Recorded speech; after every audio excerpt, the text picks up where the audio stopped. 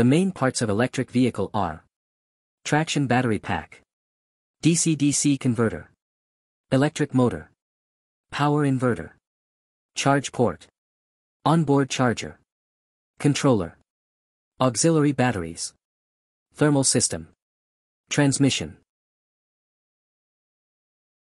Traction battery pack is also known as electric vehicle battery. It powers the electric motors of an electric vehicle. The battery acts as an electrical storage system. It stores energy in the form DC current. The range will be higher with increasing kW of the battery.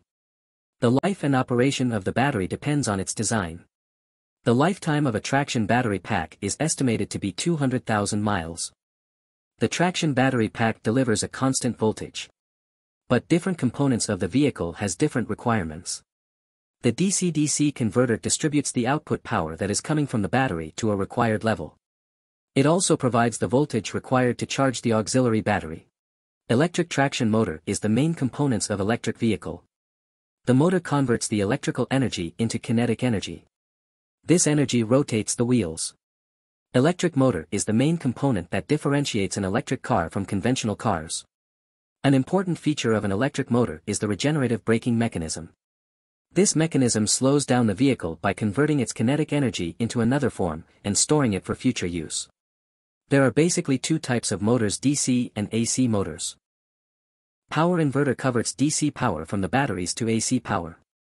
It also converts the AC current generated during regenerative braking into DC current.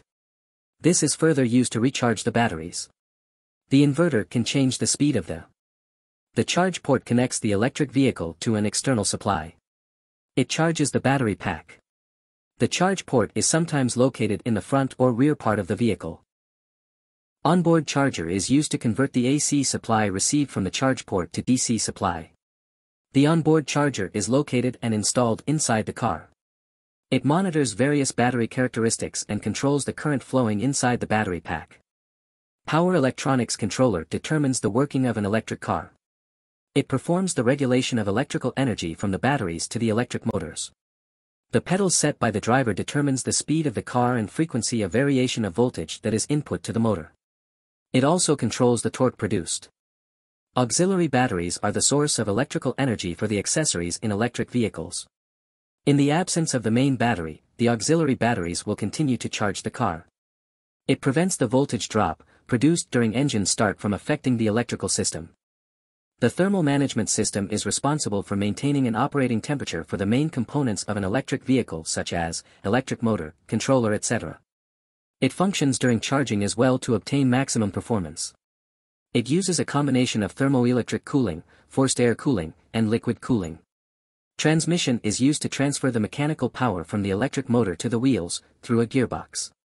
The advantage of electric cars is that they do not require multi-speed transmissions. The transmission efficiency should be high to avoid power loss. Thank you for watching video. Please comment below on which topic you would like me to make video.